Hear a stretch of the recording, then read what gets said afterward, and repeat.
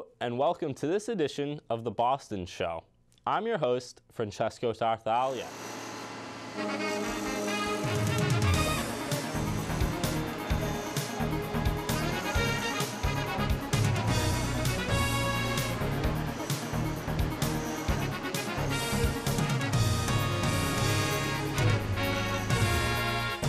Last week in Boston, Superintendent of Boston Public Schools, Tommy Chang, announced that former Superintendent Michael Contompassis will be the interim headmaster of Boston Latin School, and longtime educator Jerry Howland will be the associate headmaster.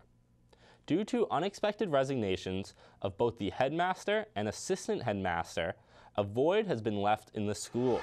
As a lot of you know, there's been a lot of ups and downs throughout the year, but at the end of the day, today we're here about how do we move forward for Latin School with the great education and excellence that they have in the school. Mr. Contompassis is a 1957 graduate of Boston Latin, served as the headmaster of Boston Latin School from 76 to 98, and in 1998 was appointed Chief Operating Officer for Boston Public Schools before becoming superintendent of the district from 2005 to 2007.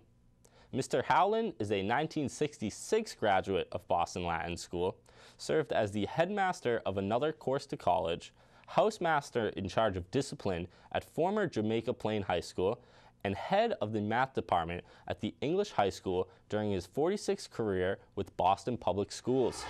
I have every confidence that Michael Contompassis and Jerry Howland have the deep experience, the knowledge, and most importantly, passion necessary to guide Boston Latin School through this transitional process. Together, they will ensure that this historic institution both upholds its tradition of unparalleled academic excellence and serves as a model for safe and welcoming school environment for all students.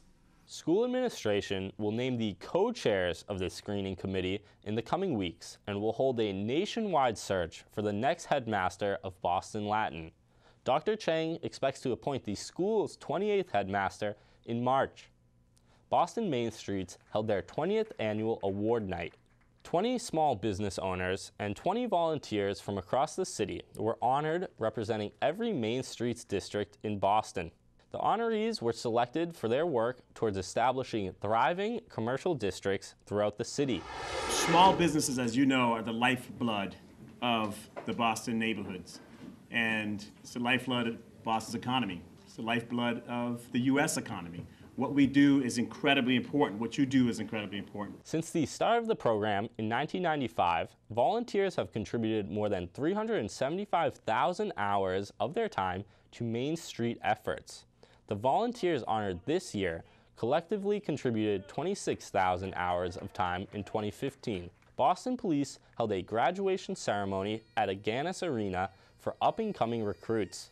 67 new Boston Police recruits were promoted to officers this week as they received their diplomas and badges. I expect you guys to continue that role, being great ambassadors for the city of Boston. That's what we are, and I think we do a good job at that, so I want you to continue it.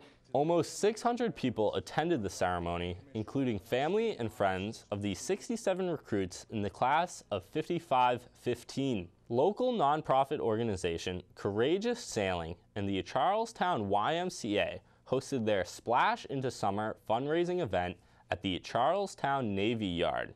Tonight, you are all helping the Y make a tremendous difference in the lives of more than 5,000 youth and families in the Charlestown community. All proceeds from the event will go to benefit the Charlestown YMCA Annual Fund, which funds many of the Y programs and services that families in need use every day. Back from her recent sit-in on the floor of the House of Representatives, Congresswoman Katherine Clark joined local and state officials on the steps of the State House to hold a rally against gun violence. Clark underscored public support for new common-sense gun safety regulation. We are America. We are Massachusetts. We sit in the cradle of innovation. We know that we can balance our civil liberties, our rights under the Constitution, with common sense measures that protect our families and our children. Mayor Walsh, Commissioner Evans, and local community leaders met at the 12th Baptist Church in Roxbury to discuss 4th of July safety. With the upcoming holiday, city officials reiterate to the public to be safe this Independence Day weekend. All lives matter, and we don't want any lives to be lost over this holiday weekend because of violent acts, boating acts, or any other kind of acts. While safety is still a top priority, the city isn't holding back on the fun as Boston kicks off its 35th annual Harbor Fest. The celebration is a multi-day festival with activities celebrating American independence, honoring the city's colonial roots, and showcasing Boston's vibrant harbor. Over the course of 4 days, there will be hundreds of activities at some of Boston's best landmarks. So just make sure you don't forget your sunscreen. To watch any event covered in its entirety, stay tuned to Boston City TV. And to watch all new episodes of The Boston Show, tune in at 11 a.m. on Saturday mornings.